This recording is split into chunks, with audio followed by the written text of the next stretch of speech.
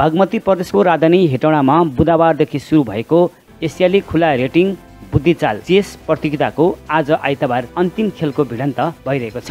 नेपाल बुद्धिचाल महासंघको विशेष आयोजना तथा नेपाल खेलकुद महासंघ हेटौडा चेस क्लब र मकवानपुर जिल्ला बुद्धिचाल संघको आयोजनामा उक्त खेल प्रतियोगिता गरिएको हो। हेटौडा 4 स्थित नारायणी मलमा रहेको होटल सामानामा भइरहेको प्रतियोगितामा विभिन्न देशबाट आएका खेलाडीहरूले जोरदार प्रतिस्पर्धा गरिरहेका छन्। यसै क्रममा खेलकै विषयमा रातो समाचार संघको कुराकानीमा नेपाल खेलकुद महासंघका केन्द्रीय अध्यक्ष परशुराम बस्नेतले अहिलेको राजनीतिक घटनाक्रमको समयमा पनि सकारात्मक सन्देश दिने खालको महत्त्वपूर्ण खेलको आयोजना गरिएको बताए। महासंघको 15औं स्थापना दिवसको अवसर पारेर गरिएको चेस प्रतियोगिताले अन्तर्राष्ट्रिय खेलाडीको समेत उपस्थितिमा आयोजित गरिएकोले खेल जगतमै नयाँ उत्साह थपिएको उनको भनाइ छ। यसै क्रममा बस्नेतसँग गरिएको कुराकानीतर्फ लागौँ। म परशुराम बस्नेत, नेपाल खेलकुद महासंघको केन्द्रीय अध्यक्ष। अब सर्वप्रथम त म हेटौडा कप एसियन चेस प्रतियोगितामा सहभागी हुन आउने सम्पूर्ण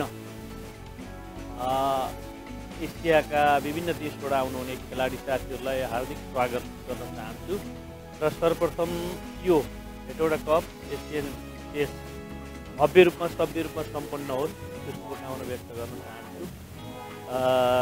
धेरै सफलताको कामना गर्न चाहन्छु। यो आधुनिक युगमा जुन बुद्धिचाल प्रतियोगिता हेटौडा चेस क्लब र नेपाल खेलकुद महासंघको 15औं स्थापना दिवसको अवसर पारेर आयोजना गरिएको छ। म सर्वप्रथम चेस फेडरेसन, चेस क्लब र खेलकुद महासंघका महासचिव धर्मकुमार लामालाई म आभार व्यक्त गर्न चाहन्छु।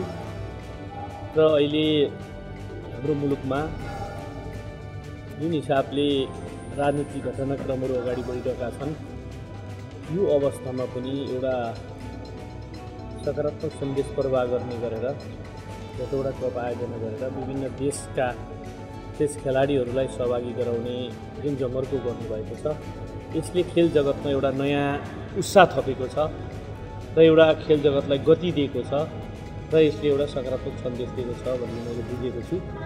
र यसमा प्रतिस्पर्धा भइरहेको छ र आज फाइनल प्रतियोगिता र समापन समारोह हुँदैछ। त्यो समापन समारोहमा शुभकामना दिनका लागि म यहाँ आएको छु र त्यो हिसाबले यो ऐतिहासिक छ र महत्त्वपूर्ण छ भन्ने मैले बुझेको छु। जस्तो यहाँ तपाईँ खेलकुद समग्र खेलकुदलाई न्याल्दै गर्दा अहिले चेसलाई चाहिँ कसरी हेर्नुमा चाहिँ चेस के हो भन्ने लाग्छ? चेस भनेको चाहिँ अब बुद्धिचाल भनेको अहिलेको युगमा झन्झन चेसको महत्त्व बढ्दै गएको अनुभूति मैले गरेको छु। विभिन्न खेलहरू छन्, खेलमध्येको एउटा बौद्धिक खेलको रूपमा यसलाई हेरिन्छ।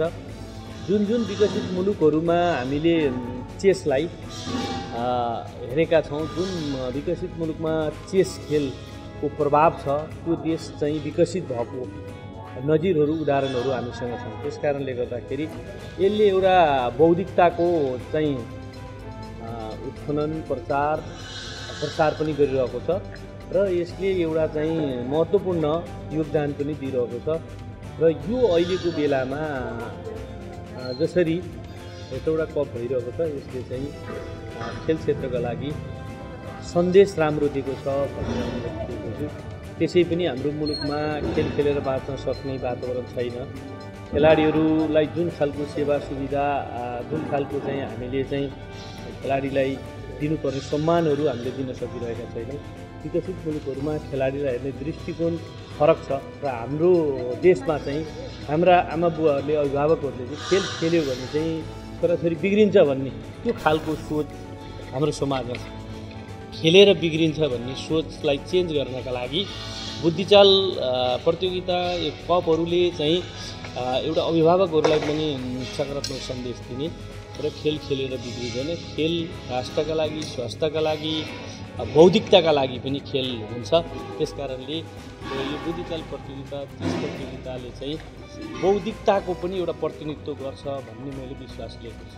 हजुर यो खेलभित्र पनि खेल राजनीति, राजनीति खेल, राजनीति र खेल, खेल र राजनीति यो अन्तर्द्वन्द्व जस्तो देखिन्छ कि बिचबिचमा कछाड मछाड जस्तो कुनै पनि खेलमा आफ्नो पार्टीगत हिसाबले ल्याउने लैजाने यस्ता कुराहरू पनि हुन्छ। यो राजनीति खेल, खेल राजनीति यसको अन्तर्द्वन्द्व के हो? अब यस्तो हो, खेल र राजनीतिकलाई यसरी हेर्नुपर्छ। खेलकुदका मुद्दालाई राजनीतिक मुद्दा बनाइनुपर्छ भनेर हामीले लामो समयदेखि नेपाल खेलकुद महासङ्घले वकालत गर्दै आएको छ। खेलकुदका मुद्दा चाहिँ राजनीतिक मुद्दा बन्दैन, त्यो कारणले चाहिँ असल नीति बन्दैन। असल नीति बनाउनका लागि चाहिँ खेलकुदका मुद्दा राजनीतिक मुद्दा बन्नुपर्छ र खेल र राजनीतिकलाई सँगसँगै लिएर जानुपर्छ र खेल नीति निर्माण गर्नका लागि राजनीतिक नेतृत्वले, जो चाहिँ शीर्षस्थ नेतृत्व छ, खेलका बारेमा चाहिँ जान्ने, बुझ्ने र यसको प्रचार प्रसार गर्ने र यसको विकास गर्ने र खेल संरचनाहरूको विकास गर्ने र खेलकुदप्रतिको सकारात्मक भावना नेपाली जनतालाई जगाउने कुरामा चाहिँ राजनीतिक नेतृत्वले भूमिका खेल्नुपर्छ।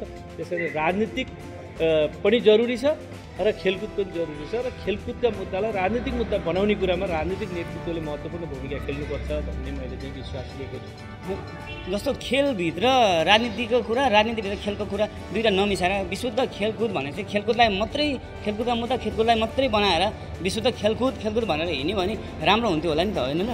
त्यस्तो होइन, मैले अघि नै भने नि, राजनीति भनेको समग्र मुलुकलाई समृद्ध बनाउने, मुलुकलाई नेतृत्व गर्ने, मुलुक सञ्चालन गर्न सही नीति निर्माण गर्ने राजनीतिक दलहरूले गर्ने हुँदाखेरि अब त्यही भित्र चाहिँ खेल नीति पनि पर्छ।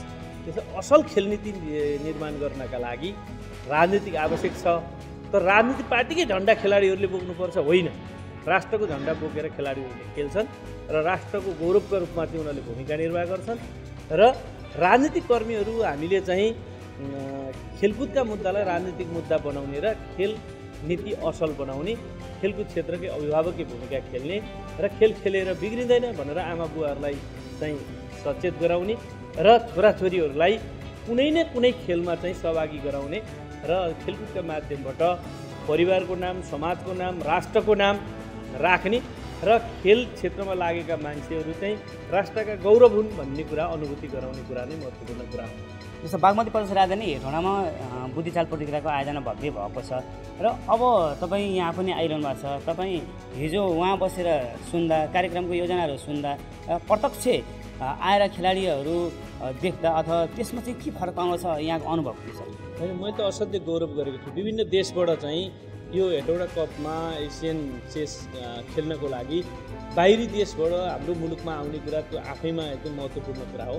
त्यसकारणले यो चाहिँ बागमतीको राजधानी हेटौडामा जुन हिसाबले आयोजना गरिएको छ, आयोजक साथीहरूलाई म धन्यवाद दिन चाहन्छु, आभार व्यक्त गर्न चाहन्छु र सबै देशबाट पाल्ने प्रतिनिधि खेलाडी साथीहरूलाई स्वागत सम्मान व्यक्त गर्न चाहन्छु र खेल क्षेत्रकै अभिभावकीय सङ्गठन नेपाल खेलकुद महासङ्घको 15औं स्थापना दिवसको सन्दर्भमा आयोजित गरिएको यो खेल भएको हुनाले एज अ आयोजकको हिसाबले पनि म चाहिँ महासङ्घको अध्यक्षको हिसाबमा म चाहिँ सफलताको शुभकामना मात्रै होइन, प्रत्यक्ष सबै खालका साथ सहयोग गर्ने प्रतिबद्धता पनि जाहेर गर्न चाहन्छु र यस्ता खालका खेलका गतिविधिहरूले खेलाडी उत्पादन हुने र खेल क्षेत्रमा लागेका मान्छेहरूलाई चाहिँ खेल खेल्ने इच्छा शक्ति प्रदान हुने र खेल क्षेत्रको विकास हुने कुरा नै हुन्छ। त्यसकारणले यो हिसाबले पनि हामी चाहिँ यो गेम यहाँ भएकोमा खुसी छौँ। हजुर, अब जस्तो अब यसले चाहिँ खुसी पनि हुँदैछ, सबै कुरा छ, खेल पनि भइरहेको छ, फाइनल पनि हुँदैछ। यो अब यसले चाहिँ बागमती प्रदेश राजधानीमा यो भव्य यो कार्यक्रम गरिरहँदा अबको फिडब्याक के देला? होइन, यसले त दिने भनेको सकारात्मक सन्देशै हो। खेल क्षेत्रलाई यत्रो धेरै लगानी गरेर विभिन्न देशका खेलाडी सहभागी गरेर गरेको यो प्रतियोगिताले एकदमै राम्रो सन्देश दिएको छ सबै हिसाबले, आर्थिक हिसाबले, राजनीतिक हिसाबले, खेल क्षेत्रको चाहिँ एउटा सन्देशको हिसाबले, सबै हिसाबले राम्रो चाहिँ सकारात्मक सन्देशै यसले दिएको छ र हामी त खेल गति नै खेलाडीहरूको प्रगति हो। जति खेलका गतिविधिहरू हुन्छन्, जति खेलकुदका प्रतियोगिताहरू हुन्छन्, त्यसले चाहिँ खेल क्षेत्रको विकास हुन्छ, खेलाडीहरूको प्रगति उन्नति हुन्छ भन्ने विश्वास राख्ने खेल क्षेत्रकै अभिभावकीय सङ्गठनको एउटा नेतृत्व भएको हिसाबले हामीले चाहिँ यो नेपाल खेलकुद महासङ्घको 15औं स्थापना दिवसको अवसरमा चाहिँ महिनाभरि हामीले चाहिँ खेलकुदका गतिविधिहरू, सामाजिक गतिविधिहरू, रचनात्मक कार्यक्रमहरू, स्वयंसेवी खालका गतिविधिहरू हामीले गरिरहेका छौँ। अहिले चाहिँ पश्चिम रुकुम र जाजरकोटमा भूकम्प गएको छ। अब त्यहाँ चाहिँ हाम्रा चाहिँ खेलाडी साथीहरू चाहिँ भूकम्प पीडितहरूको चाहिँ सेवामा स्वयंसेवा गरिरहेका छन्। म अहिले चाहिँ जाजरकोटबाटै यहाँ आइरहेको छु यो कार्यक्रममा। र त्यो हिसाबले हामीले चाहिँ महिनाभरि नै खेलकुदका गतिविधि गरेर विभिन्न कार्यक्रम गरेर नेपाल खेलकुद महासङ्घको स्थापना दिवस मनाउँदैछौँ। त्यो हिसाबले पनि यो चाहिँ हेटौडा कप एसियन चेस ऐतिहासिक रूपमा चाहिँ सफल भएको महसुस मैले गरेको छु।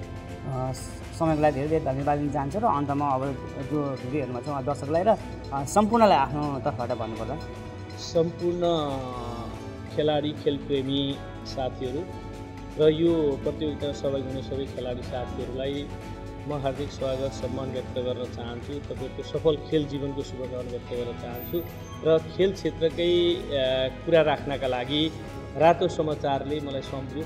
सिङ्गो रातो समाचार परिवारलाई पनि आभार व्यक्त गर्न चाहन्छु। जय खेलकुद।